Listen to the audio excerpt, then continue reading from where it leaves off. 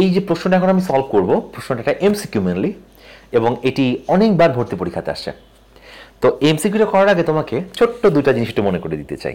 এই দুইটা জিনিস যেটা আমি এখন আমার হাতে ধরে রাখছি, এটা অবশ্যই তোমার কাছে পরিচিত।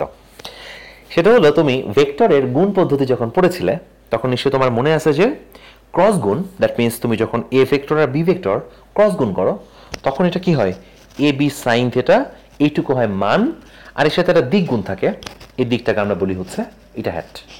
তো এটি হচ্ছে ভেক্টর গুণফল, আর নিচেরটাকে আমরা বলি হচ্ছে স্কেলার গুণফল, যেখানে লেখা আছে যে A dot B is equal to A B cos theta. তার মানে আমার এটি হচ্ছে ভেক্টর গুণ আর এটি হচ্ছে স্কেলার গুণ। তো প্রশ্নের মধ্যে তুমি দেখবা যে এই কনসেপ্টটা তোমার উল্লেখ করা থাকবে। তাহলে চলো আমরা দেখে ফেলি প্রশ্নটা আসলে কি ছিল।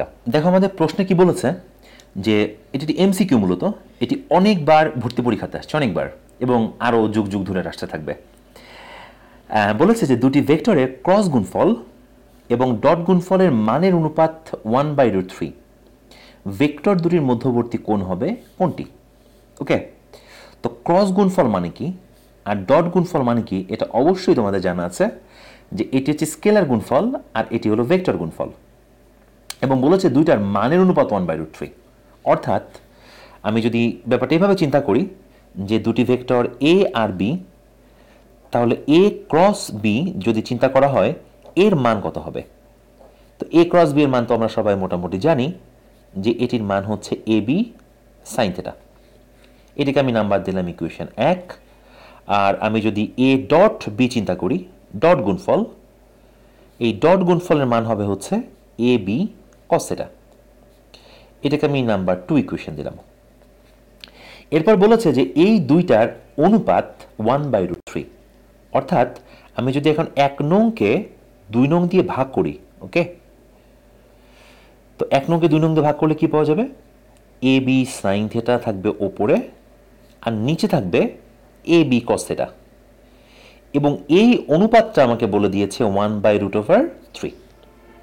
কাজ কিন্তু শেষ, কারণ দেখো এ বি কাটাকাটি যদি যায় তাহলে বাম দিকে থাকছে sine theta by cos theta, এটা মানে জাস্ট ট্যান থিটা, আর ডান দিকে থাকছে 1/√3। আর ট্যান থিটা যদি 1/√3 হয়, এটা অবশ্যই আমরা জানি যে তখন থিটার মান হবে হচ্ছে 30 ডিগ্রি, অথবা পাই ফরম্যাটে যদি লিখতে চাও তাহলে π/6 রেডিয়ান। তো এইটাই কিন্তু আমাদের অ্যান্সার। তো দেখো খুব সংক্ষেপে আমি কিন্তু এটা করে ফেলতে পারছি। তাহলে 30 ডিগ্রি তুমি এখানে খুঁজে বের করো, তোমার এই কোশ্চেনের অপশনে দেখো দেখা যাচ্ছে ক নাম্বারে কিন্তু 30 ডিগ্রি রয়েছে। সো এইটা আমাদের কোশ্চেনের সলভ বা অ্যান্সার।